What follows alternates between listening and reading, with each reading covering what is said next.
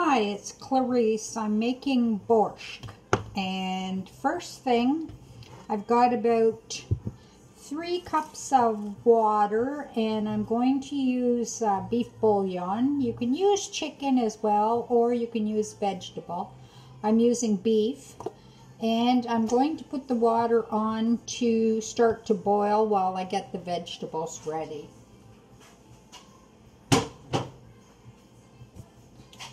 So I'm going to cut up half an onion.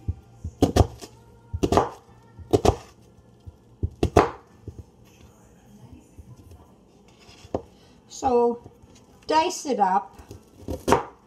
Doesn't have to be super small.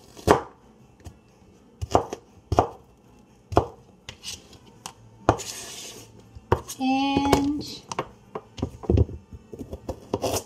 then this big carrot, I'm going to dice up half of that.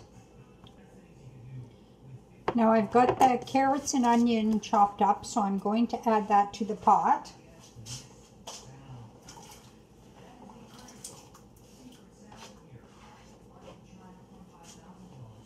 And next thing I've washed a celery here.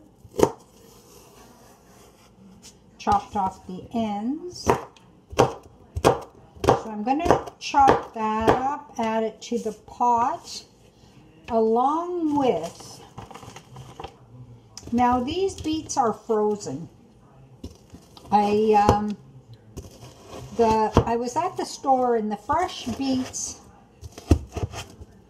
they were really puny and expensive. Frozen beets were half the price, so I thought, well, this time around I'm going to use frozen beets. So I'm just chopping them to more bite size.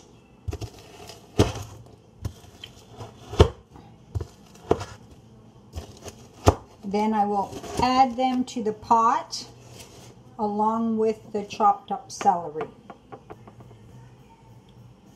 So the beets are chopped up. It's about 2 cups, 1 large stalk of celery. So that's going to go into the pot.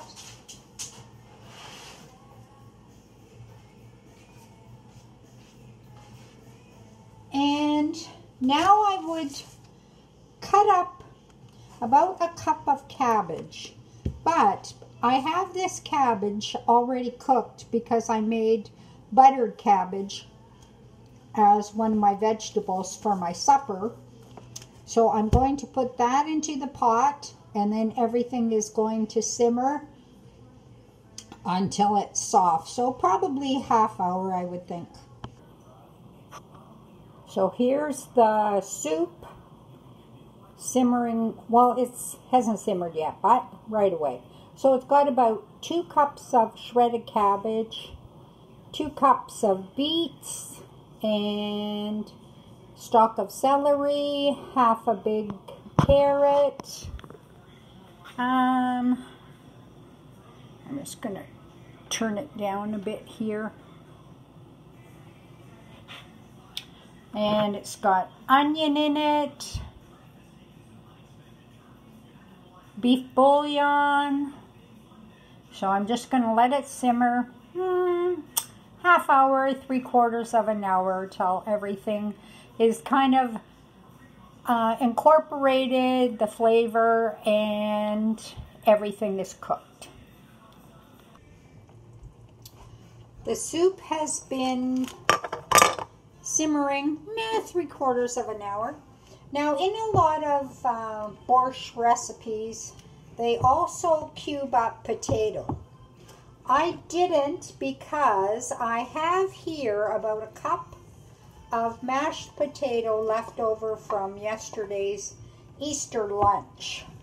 So I wanted to use that because I don't like to have leftovers sitting around. So I'm just going to let that simmer a bit, but also I'm going to add frozen corn kernels, and half a cup. So that's that. And I'll let it simmer for about 15 more minutes and then it'll be ready. Sorry, I forgot I also wanted to add beans.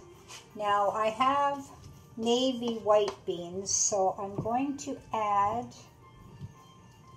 about 1 cup of that. And really, I think this time that's it.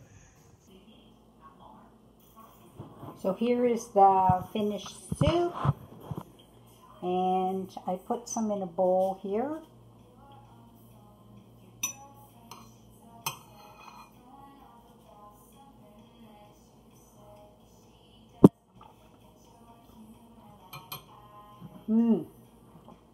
Delicious. So if you like beets, I'm sure you'll enjoy this soup. It can be modified based on your likes of various vegetables, but at least you have somewhere to start. Hope you enjoy it.